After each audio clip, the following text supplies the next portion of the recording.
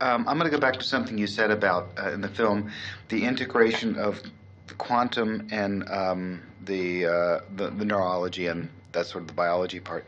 Because people, we purposely in the film kind of left that vague so that people could put it together for themselves, and they're very interested in the science behind that. How would you see? How do you see them fitting together? Well, you did a very nice job in fitting them together in one way in the film. And that is, both really see both of these disciplines, modern quantum physics and molecular biology, neuroimmunology, they both say that we do create our own realities and that we have a lot of responsibility over the world in which we live, at least the way we experience the world and the way the world behaves towards us. That's a very good connection, actually. That was brilliant. Ultimately, what we'd like to see is, what is the physics of consciousness? We can ask that question today. What is consciousness? Where does it come from? What are the origins of consciousness? What are the limits of human potential? We're in a position to actually answer that now, I believe, although there's certainly not consensus yet in the scientific community about that. But with the real cutting-edge knowledge, the discovery of the unified field, the so-called superstring field, we now understand that life is fundamentally one. At the basis of all life's diversity, there is unity. At our basis, you and I are one. And that unity, at the basis of mind and matter, is consciousness, universal consciousness. So with that deep understanding that consciousness isn't created by the brain, it's not purely an outcome of molecular chemical processes in the brain, but is fundamental in nature.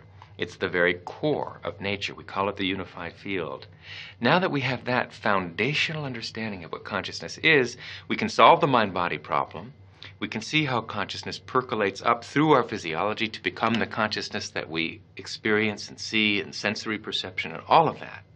So there is a foundation now to really link rigorously neuroscience with quantum physics. That might be really a next step in the development of the movie. You've asked the questions in the first movie.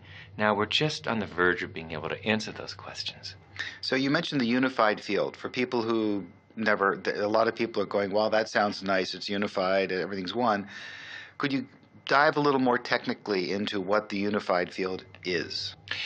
Progress in our understanding of the universe through physics over the past quarter century has been exploring deeper levels of natural law, from the macroscopic to the microscopic, from the molecular to the atomic to the nuclear to subnuclear levels of nature's functioning, so-called electroweak unified scale, grand unified scale, super unified scale. And what we've discovered at the core basis of the universe, the foundation of the universe, is a single universal field of intelligence, a field which unites gravity with electromagnetism, light, with radioactivity, with the nuclear force, so that all the forces of nature and all the so-called particles of nature, quarks, leptons, protons, neutrons, are now understood to be one.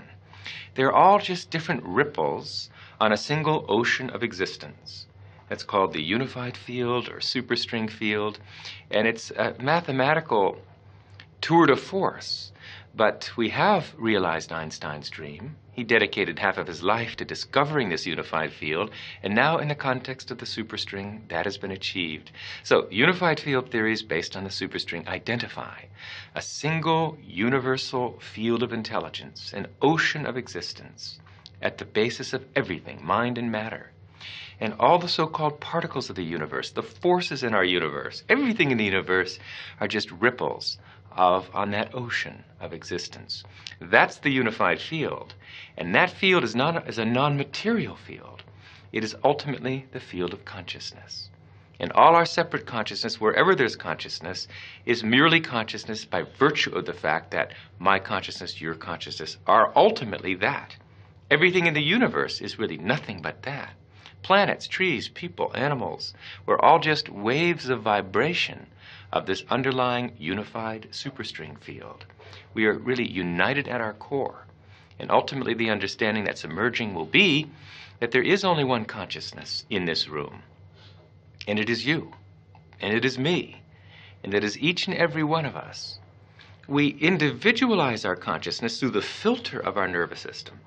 But the consciousness itself, our very inner subjectivity, the self in the big sense, that is universal. And knowing that, knowing it through experience, is called enlightenment, and has been called enlightenment through the ages.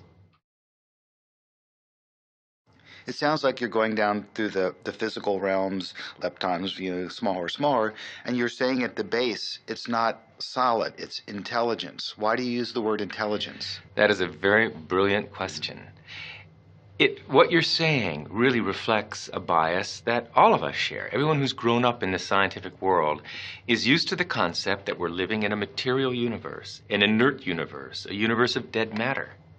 And because of that, it's difficult instinctively to grasp that we're not really living in a dead universe, that the universe is overwhelmingly conscious at its basis. See, what we have seen and studied for 300 years of classical physics is what we call billiard ball mechanics, macroscopic physics, classical physics, the physics of billiard balls, cannonballs, and planets. But quantum mechanics, even at the molecular level, let alone atomic, nuclear, subnuclear, in the realm of quantum mechanics, the idea of particle is replaced by the idea of wave function. And what is a wave function? Technically, it's a vector in a linear space. But what's a vector in a linear space? What's it made of? What's the substance of nature? Well, a wave function, a vector in a linear space, is made of the same stuff thoughts are made of.